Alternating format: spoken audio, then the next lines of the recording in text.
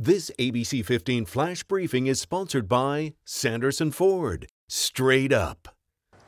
I'm Katie Rammel with your top stories from ABC15 Arizona. Arizona reaching a grim milestone in the COVID pandemic. More than 19,000 Arizonans have lost their lives to this virus. While the number is staggering, it's the individual loss. Today, ABC15 also confirming 2 COVID-19 deaths among Phoenix first responders, Phoenix firefighter Miguel Angulo and Phoenix Police Sergeant Tom Craig. Masks in schools, it's a topic that's been divisive, but tonight a new survey statewide shows Arizona voters support mask mandates in schools, 57 to 41%. The survey is funded by the Arizona Public Health Association and the Arizona School Boards Association. It finds 57% of likely voters support mask requirements in local government, schools, and charter facilities. The city of Tucson is suspending its vaccine mandate for city employees after State Attorney General Mark Brnovich said the mandate is illegal. Last month, the Tucson City Council approved a vaccine mandate for all city employees. At the time, several hundred of the city's more than 3,000 employees were not vaccinated. It's my belief that people owe it to their coworkers, and we owe it to the community to mandate our employees get a COVID vaccination.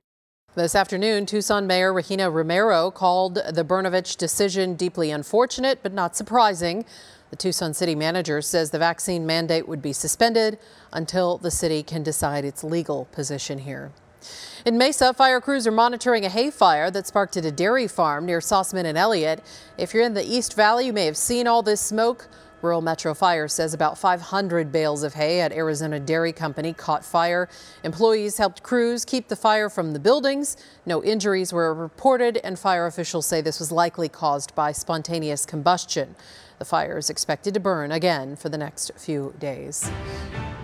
A new study from the Better Business Bureau ranks Phoenix 5th in the country for rental scams. People are losing their money and they're left scrambling to try to find a place to live. We're taking action with some tips to help. In fact, if you find a listing you like, you do need to do some homework first.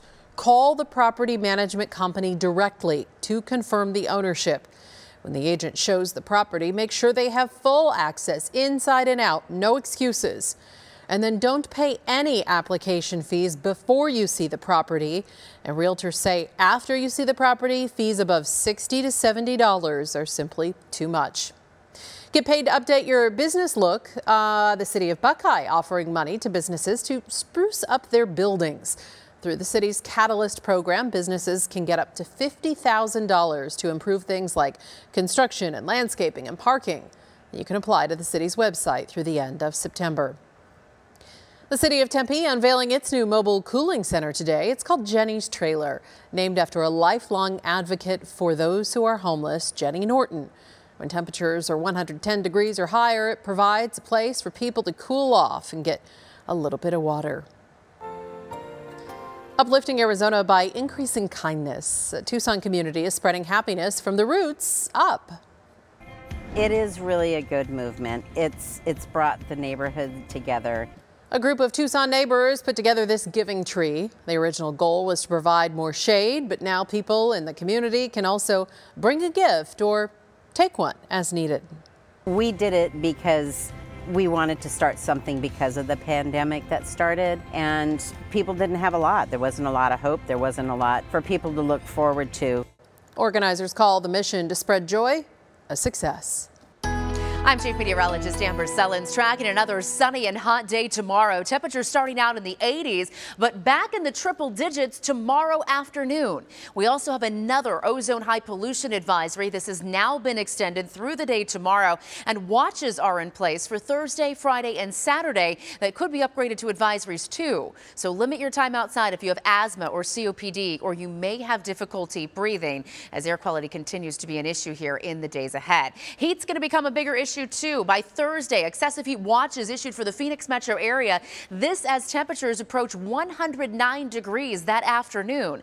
Now at this point, it's a one-day heat alert, and it could be upgraded to a warning as we get closer. But temperatures are still looking pretty hot throughout the next 7 days. 107 tomorrow, 109 with that excessive heat watch on Thursday, and 106 on Friday. Few passing clouds Friday and Saturday, but no chances for monsoon storms as this forecast stays dry. For the latest headlines, weather, and traffic, head to ABC15.com or download our free ABC15 mobile app. This ABC15 Flash Briefing is sponsored by Sanderson Ford. Straight up.